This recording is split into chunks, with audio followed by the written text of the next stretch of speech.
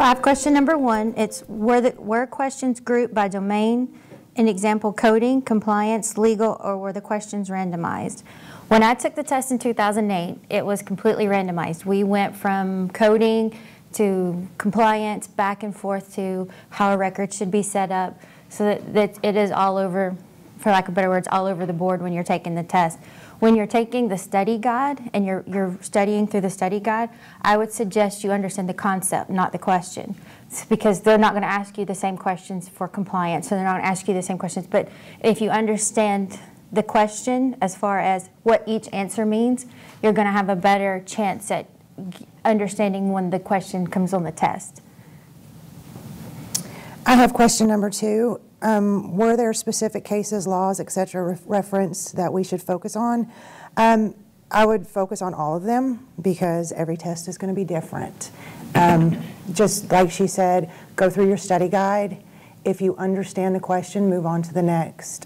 Things that you have to stop and think about, go back and look through your study guides and your books, and then go over it again and then move on. I have question number 3. The question is, were there specific dates referenced on the test? For example, 1965 Medicare implementation, 2003 for HIPAA compliance, and 1996, again, HIPAA effective date.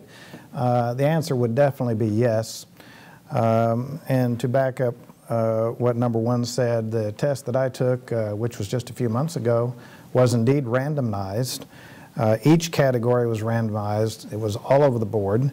And when it came to specific case law and dates that were referenced, all of these dates were included up to and including the HITECH Act, as well as Affordable Care Act, ARRA.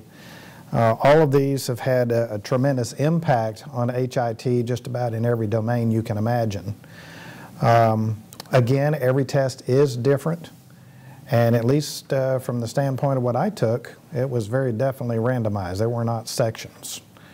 However, when you study your PRG manual and anything else that you might want to pull into the mix, they will be sectionized, and that's for your purpose. That's for your use.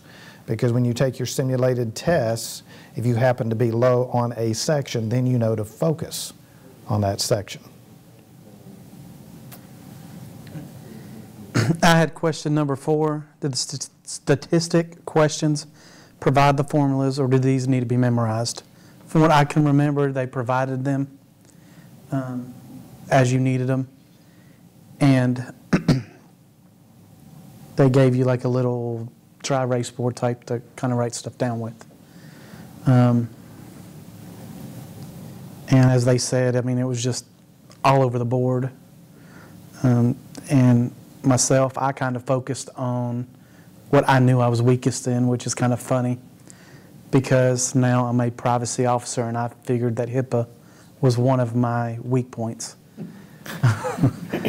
But when I took my test, because I focused more on HIPAA than I did some of the others, I did score higher in that area when I made it. But they provided me the formulas when I went through.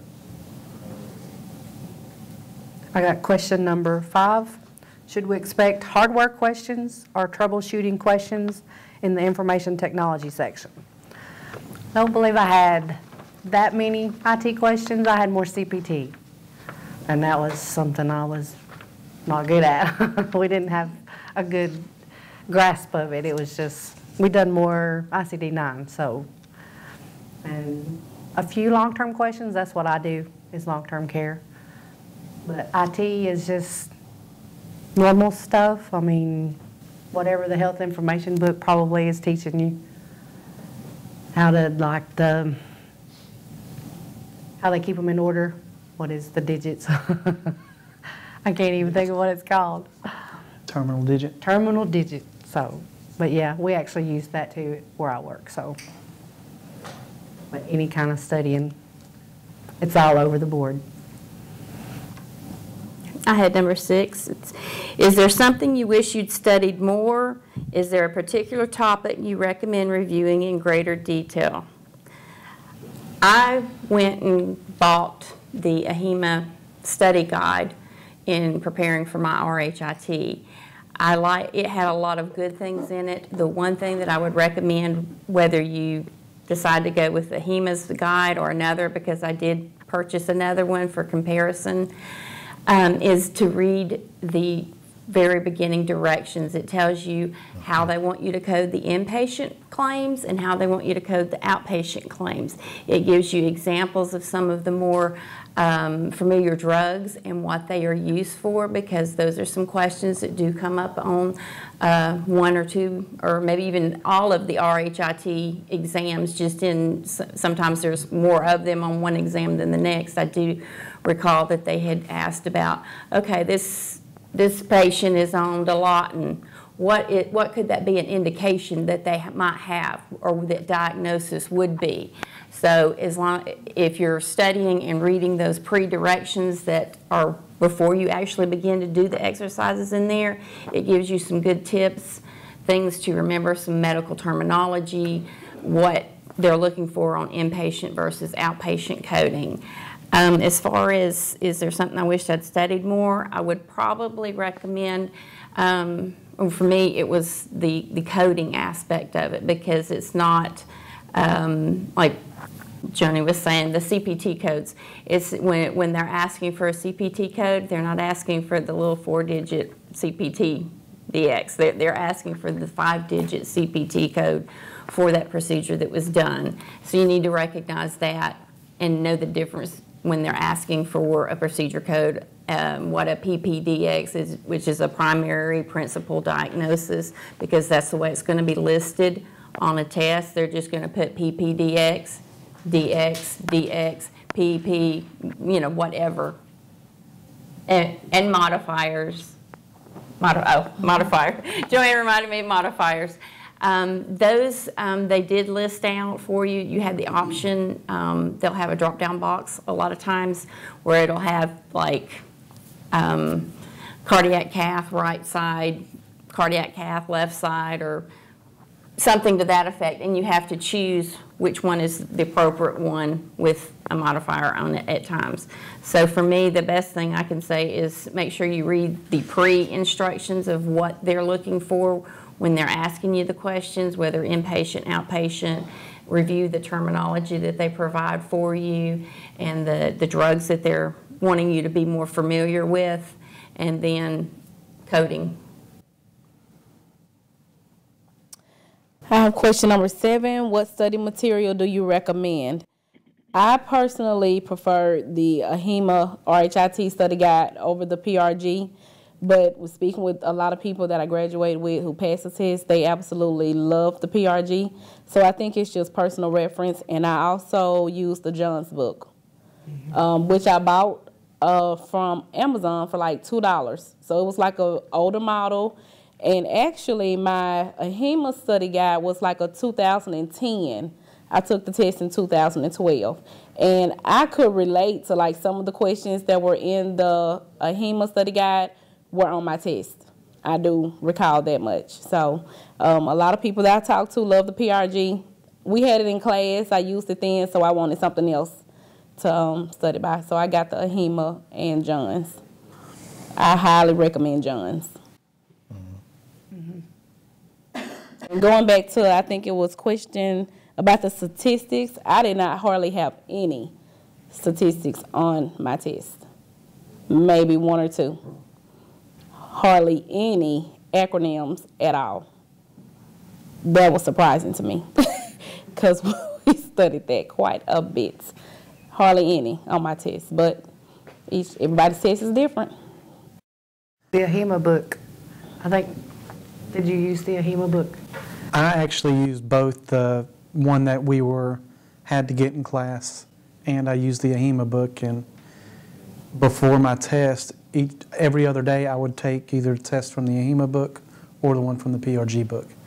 But I would switch back and forth that way. I had more for myself.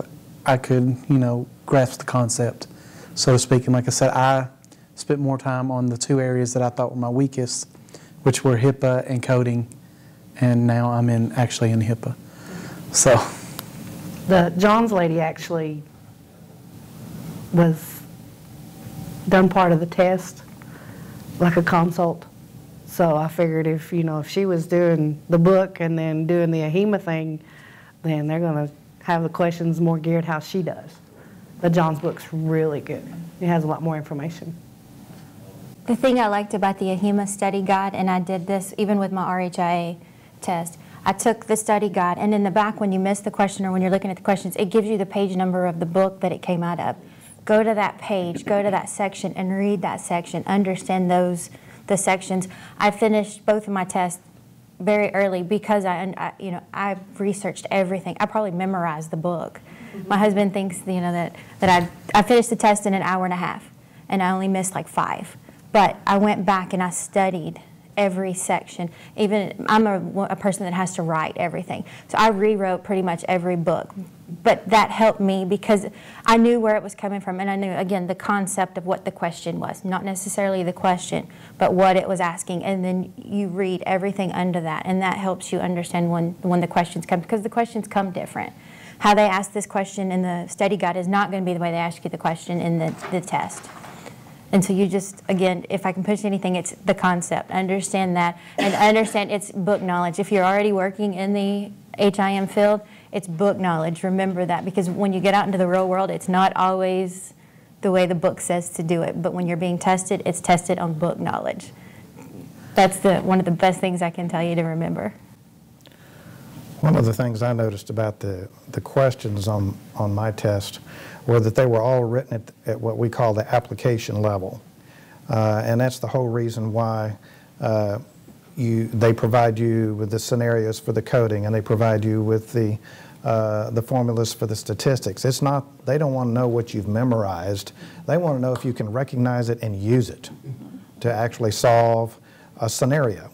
So my advice would be exactly the same as hers.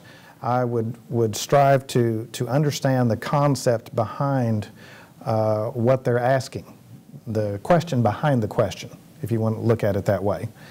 I too used not only the PRG that was required for the review class, but also the AHEMA manual. They both are written from slightly different perspectives. I didn't notice any of the questions from either manual actually verbatim on the test, but virtually every area and domain certainly was represented among the randomized questions that I took on the test. I think Ms. Miller said that I'm the most recent test taker here, so that would have been the middle part of October, so that's the most recent edition of the RHIT, and I can totally vouch for my panelists' observations that the questions are really, really all over the board. And take it as soon as you graduate. No Yes. gaps. Absolutely. You got all that in there, just get it out and get done with it. Move on.